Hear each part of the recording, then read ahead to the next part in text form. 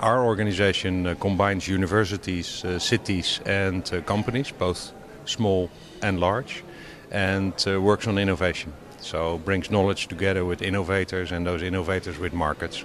That's what our organization does. So innovators, they face several problems, but two problems that has to do with money.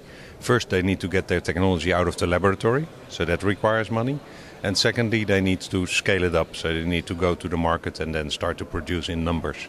And both those stages, they need financing. So it's very important in this whole ecosystem of innovation in clean tech that there is enough finance and financial solutions for these companies. If I go to an example, particularly on air quality, as you may know, cooling trucks, they use diesel. Now the engines to move the truck, they are regulated, but not the auxiliary units that provide the cooling. So this is an opportunity for Neil Technology, a company from the UK that provides a liquid air solution to provide both the cooling and the power for the truck with no emissions. Mm-hmm.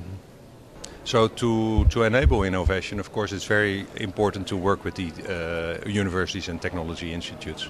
And from these institutes, startups are sometimes come out of the university. And then these startups, of course, they need to be accelerated.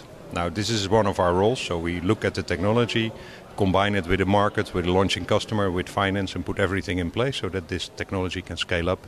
And to solve some of the problems, particularly also air quality, we need to aggressively scale up the right technologies. So the challenges in scaling up new technologies, they are several, but let me name two or three.